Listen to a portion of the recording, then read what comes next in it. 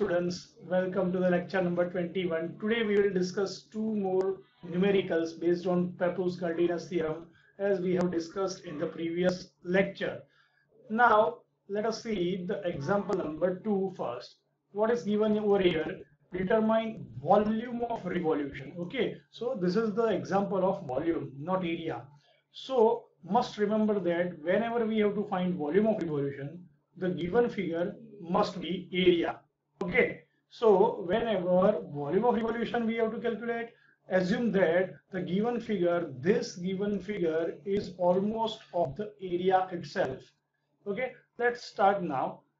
See, this is the data of the sum. Determine volume of revolution generated by revolving plane area ABCDEA as shown in figure about y axis. So we have to rotate the element vertically about y axis to 2 pi radians. So angle of revolution is theta equal to 2 pi. Now write statement of theorem also, but statement we have already discussed in the theory portion. Now let us discuss the numerical. This is the point A, B, C, D, E. Okay. Now, what is the data given in the numerical? BC equal to 12 centimeter and CD equal to 3 centimeter. Now you can see BC, this inclined line is 12 centimeter. This angle is given to you is 30 degree. So now what happens? This BC dash portion, BC dash, this horizontal, this inclined hypotenuse is 12 centimeter. So this BC distance will be 12 BC dash distance will be 12 cos 30. Written over here, BC dash is equal to 12 cos 30, which will give answer of 10.392 centimeter. Similarly, this vertical distance CC dash will give 12 sin 30 as per the trigonometry. So 12 sin 30 will be given to you. 12 sin 30 is equal to 6 centimeter. This is the value of CC dash. These two values, BC and CD, are already given in the data. Now, again, what is DE?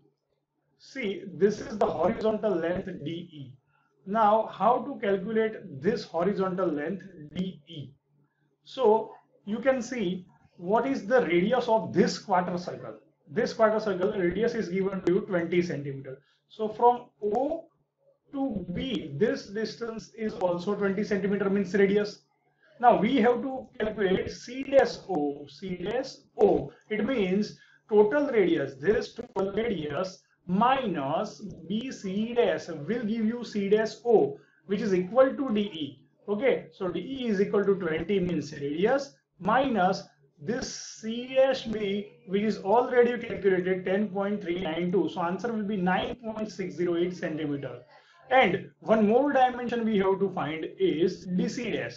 So as shown in figure, DC dash means this total vertical distance. Now DC, this DC, you can see this DC is already given as 3 centimeter, plus you can add CC dash, which is given to you 6 centimeter as calculated earlier.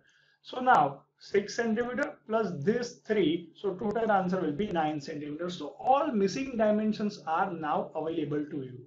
Okay, BC, CD is given in the data, CC dash and BC dash are calculated from the trigonometry, DE and DC dash are calculated from the geometry of the figure. Okay, so just carefully calculate these calculations in your Calc. Now let us go ahead and see the calculations, how the table comes. So this is the table, same figure I have taken over here. Now part-wise list is given to you. See, this is the first part, rectangle, means this rectangle. Okay. Second part is triangle, means this triangle BCC dash portion. And last part is quarter circle, which is given to you BOA. This is the quarter circle. Now, first of all, we will find area in centimeter square for all the three parts. And then after X bar means centroid of X coordinate centroid from the rotational axis, means from the y axis to the left side. Let us see how it comes. First of all, see the first part, rectangle. So for the rectangle, this rectangle area will be DE. Area will be DE into vertically DC dash. all the dimensions are calculated earlier. DE means 9.608. You can check back in the calculation. And vertical dimensions DC dash is equal to 9. So by multiplication, we will get 86.472 centimeter square area of the rectangle. Similarly, going ahead, part 2 is triangle. So for this triangle, area will be 1/2 base into height. So what is base? BC dash means 12 cos 30. What is height? CC dash means 12 sin 30. 12 cos 30 is 10.392. 12 sin 30 is 6. So 1/2 10.392 into 6 will give you area of the triangle 31.176 centimeter square. Now let us go into the last part, quarter circle. What is the area of the quarter circle according to formula pi r square by 4, where radius of the quarter circle is given to 20 centimeters. So answer will be pi into 20 square by 4, which will give you 314.15 centimeter square. Now let us talk about the CG first. Now what is the CG of the rectangle? CG of the rectangle will be at the midpoint, means at the center. Measuring from y-axis, this distance is our x1. So it will be half of DE. Means where is the DE? This is the DE. Oh no, sorry, this is the DE in the rectangle, 9.608. So half of that 9.608 is equal to 4.804, which will give you x1, means x coordinate of centroid of rectangle. Now where is the centroid of triangle? It is over here. From the height of the triangle, this distance will be base by 3. See carefully, this is base by 3. But up to y-axis, this distance should be added. Means DE 9.608 should be added. So total distance will be 9.608 plus this 12 cos 30 by 3. So 9.608 plus 12 cos 30 means this by 3. Total answer will give you 13.07. And last one is quarter circle. Where is the quarter circle of the centroid of the quarter circle? It will be from the radius 4r by 3 pi according to formula 4r by 3 pi. So 4r by 3 pi, by replacing the values of radius 20, which will give you the answer of 8.488 centimeter. So this will give you centroid x coordinate of the third part. Now what we have to calculate? We have to calculate actually volume.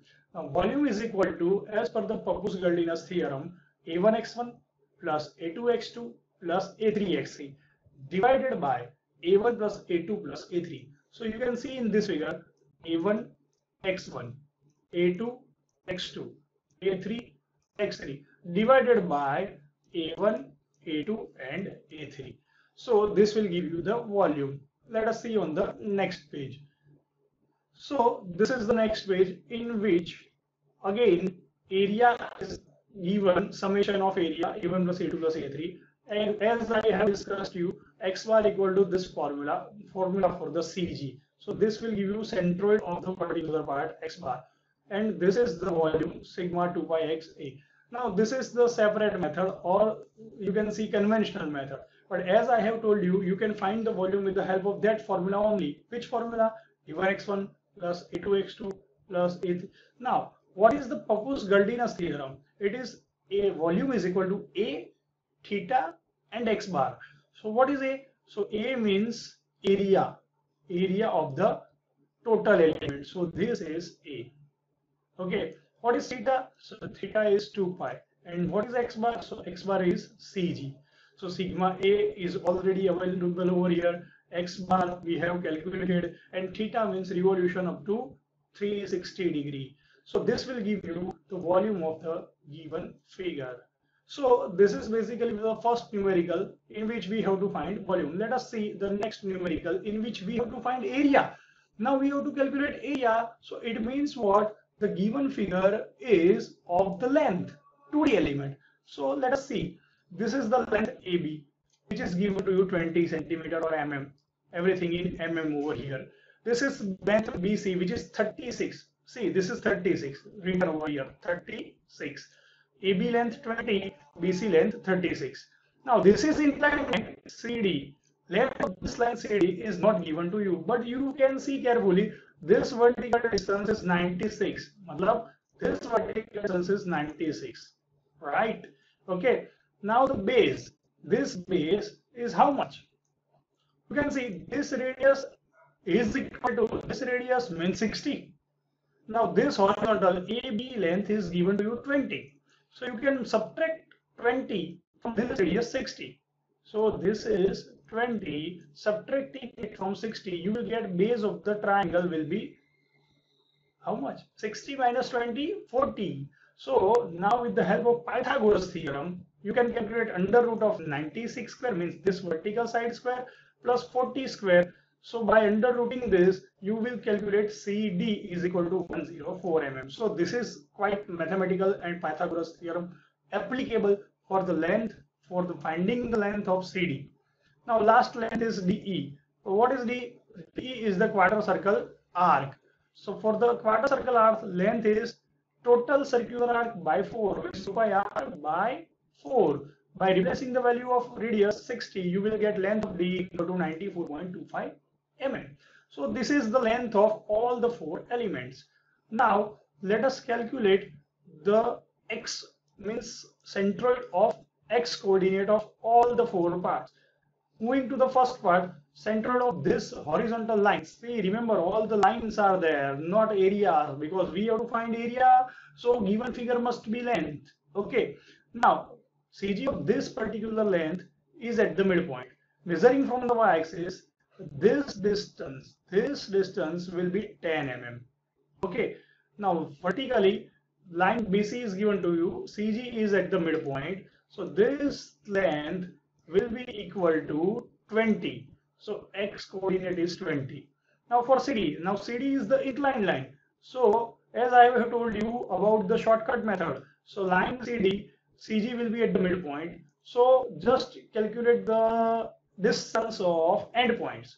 Suppose this is the endpoint C, which is at a distance of 20. This is the endpoint D, which is at a distance of 60. So this 60 plus this 20. So 60 plus 20, 80 divided by 2 will give you this distance, required distance. So 20 plus 60, 80 by 2 means 40. So you will get this answer 40. Now last part, quarter circular arc, according to formula, CG is from the radius 2r by pi. So by replacing the values in 2r by pi, you will get 38.20.